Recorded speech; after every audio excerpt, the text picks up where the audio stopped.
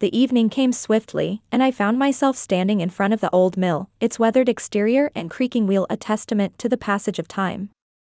The moon hung low in the sky, casting a silver glow over the landscape.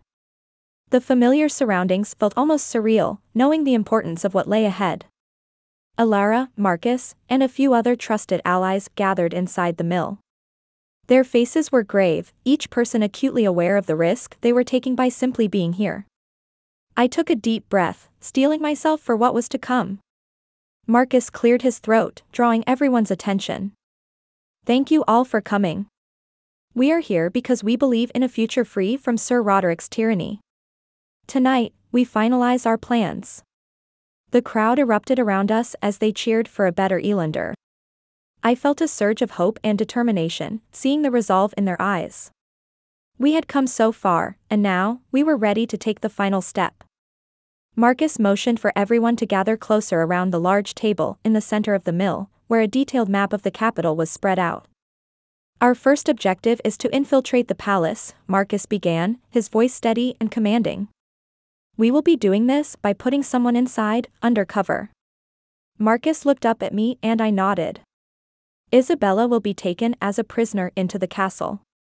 The castle likes to keep its prisoners working in the castle, even more so if they talk badly about Sir Roderick.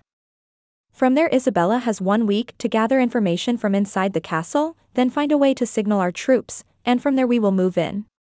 A murmur of uncertainty rippled through the group, but Marcus raised his hand for silence. "I know this plan sounds risky, but it's our best chance. Isabella has been trained well and is prepared for this." Alara stepped forward, her eyes filled with determination. "Isabella, you must be careful. Sir Roderick is a formidable foe, and his dark magic is powerful. But I have faith in you."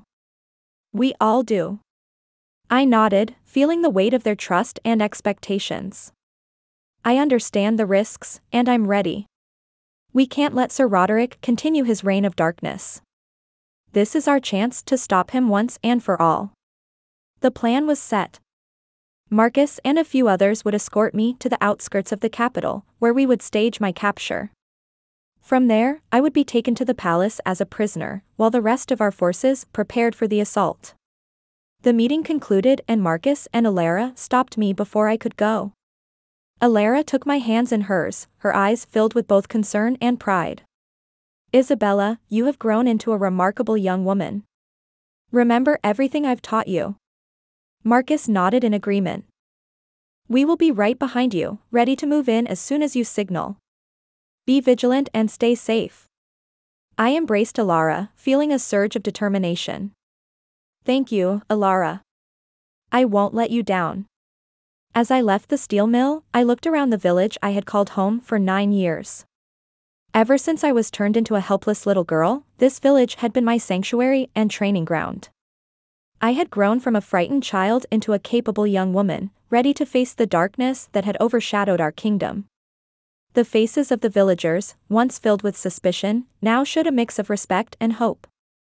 They had come to trust me, and I carried their hopes with me as I embarked on this perilous mission. The journey to the outskirts of the capital was filled with tense silence. Marcus and the others rode alongside me, their expressions grim and focused. We had gone over the plan repeatedly, ensuring every detail was accounted for. Yet, the uncertainty of what lay ahead weighed heavily on all of us. It was still night when we entered the capital city. I looked around at the place that I called my hometown for many years before I got betrayed and turned into a little girl. When I left here, this place was a thriving city of light and laughter. Even in the middle of the night, you could see parties and people outside enjoying themselves. Now, it seemed shrouded in a somber gloom, the streets quieter than I remembered, the people's faces lined with worry and fear. Marcus found a secluded area and dismounted his horse and approached me. "Are you ready?" he asked quietly. I nodded, taking a deep breath. "I'm ready. I'm sorry for this, Isabella, but I must make this look realistic," Marcus said before punching me in the head, making me go down like a sack of potatoes. Marcus and the others tied my hands with ropes, careful not to hurt me, but tight enough to appear convincing. I was to be taken as a prisoner, someone who had been caught speaking out against Sir Roderick. Marcus put on a guard's uniform that he stole from a palace guard months ago and put it on so he could blend in. We approached the palace gates. The guards stepped forward, their faces hard and suspicious. Marcus spoke with authority.